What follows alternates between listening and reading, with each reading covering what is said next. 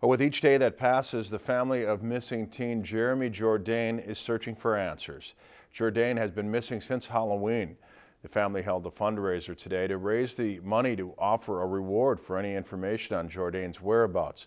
The menu featured hot ham and cheese, soup, and fry bread, and the family is thankful for the community's support. It means a lot because, it just shows us that the community cares and is also praying for Jeremy's return home.